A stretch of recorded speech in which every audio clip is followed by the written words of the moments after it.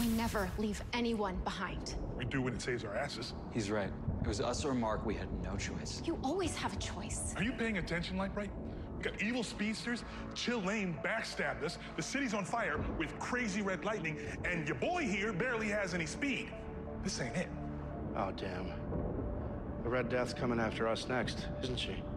We destroyed the cosmic treadmill, her only ticket out of town. Yeah, we're screwed. The whole city is. Then we need to save it. People are in danger. They need my help. You can't even help yourself. This whole situation's a dumpster fire. Hey, look, Barry, if you lost most of your speed running on the Red Death's treadmill, I mean, how are we supposed to do anything? I don't know. That's why we need to get back out there and find a way. Rush into battle with no plan. Yeah, that's not gonna get the rest of us killed. We need to stay put. Well, maybe we don't need to go back into the field to make our next move. I always liked you. Look, I got to know Ryan during our little chit-chat back at the loft, and if she blames us for keeping her here, then she's probably filled with hatred and rage by now. But your feelings we could trace with a little help from a friend. Babe, are you sure you want to do this? Babe, look, everyone on this team has a purpose. This is mine. Okay, so how's this supposed to work? Well, by boosting Cecile's empathic telemetry and superimposing it over the city grid, I can pretty much hone in on whatever she senses.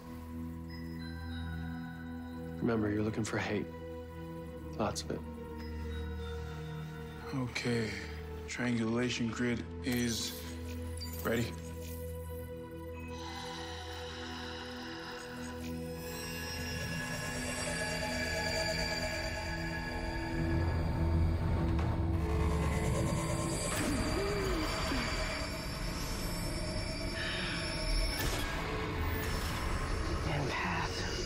I found her.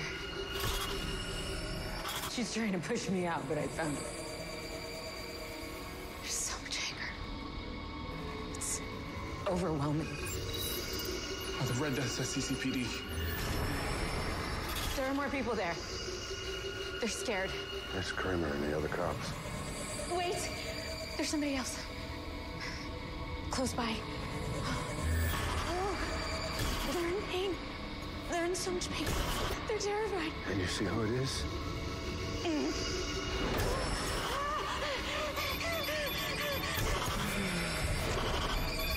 Wait, I got a location.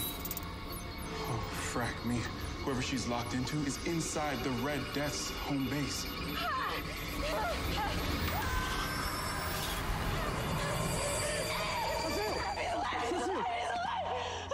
He's still alive!